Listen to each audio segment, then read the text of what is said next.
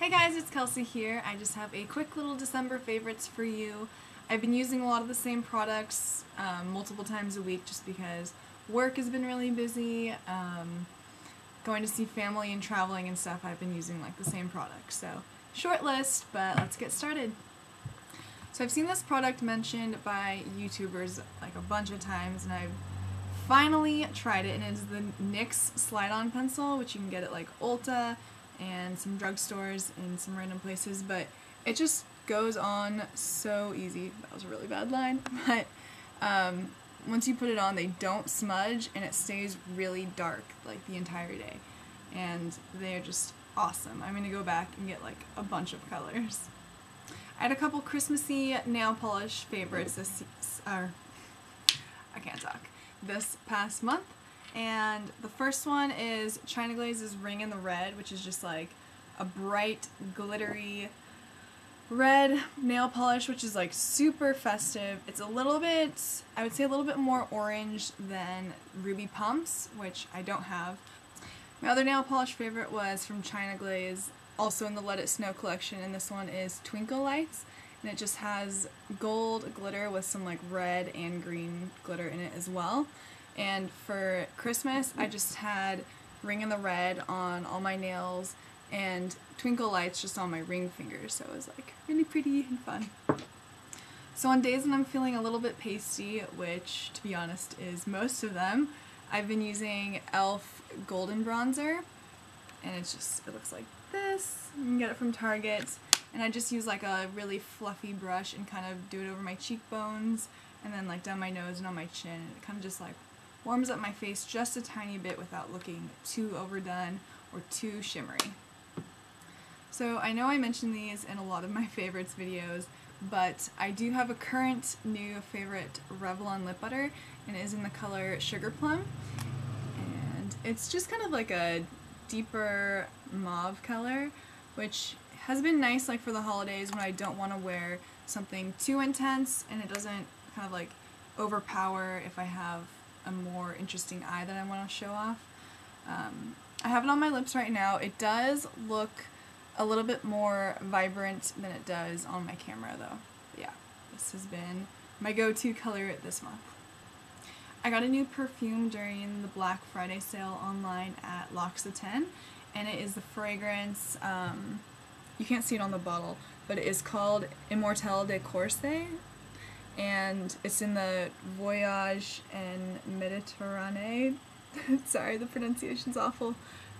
It's in that line, and it has notes of Immortelle, which is kind of like honey, like kind of like a sweet, dewy smell.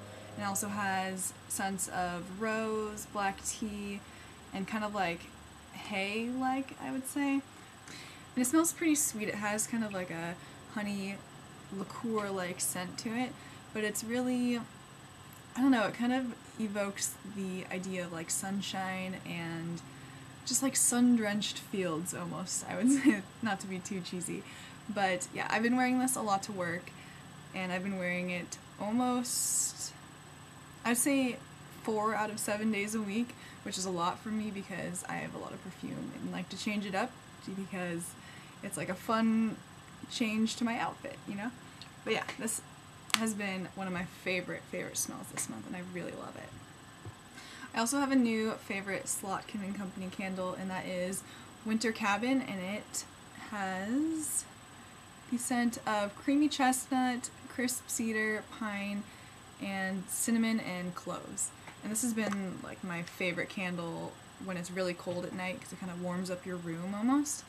And I already went through one of the 3-wick candles, and I just had one of these because I was testing this before I bought the 3-wick candle, and I already went through all of it, so I'm kind of sad because I don't have any more. But if your Bath & Body Works still has one, or if they have them online or something, I would definitely recommend buying this one because it smells really good. Another one of my favorites is my iPhone case, which says "Keep Calm and Carry On," which is from the British propaganda poster that was released by the British government during the Blitz during World War II. But to go off of my Anglophilia, I got this from Uncommon Goods, or Uncommon Goods was selling it on Amazon, so I got it on Amazon. But yeah, I just love it because it's really cute and it makes me happy to look at. And lastly, my new favorite show that I just started watching is Downton Abbey, which is one of the masterpiece classics, I believe, on PBS. And it's set in early 20th century, like right after the Titanic. And it's just about this like grand estate and all the drama about the rich people that live in it and all the servants and stuff. So it has a lot of like juicy gossip, and I just love like the period, how it really uses the period it's in, but it doesn't get overwhelmed by it. It's not just about the setting. It really has like strong characters and strong like interesting drama and gossip and stuff. But yeah, and the first season is all on Netflix, on instant Netflix, so I would definitely recommend you go watch it because it is awesome. And I've been like staying up really late watching it because it's so good. Thank you guys for watching. Please subscribe and tell all your friends about me. Alright, have an awesome day. Bye!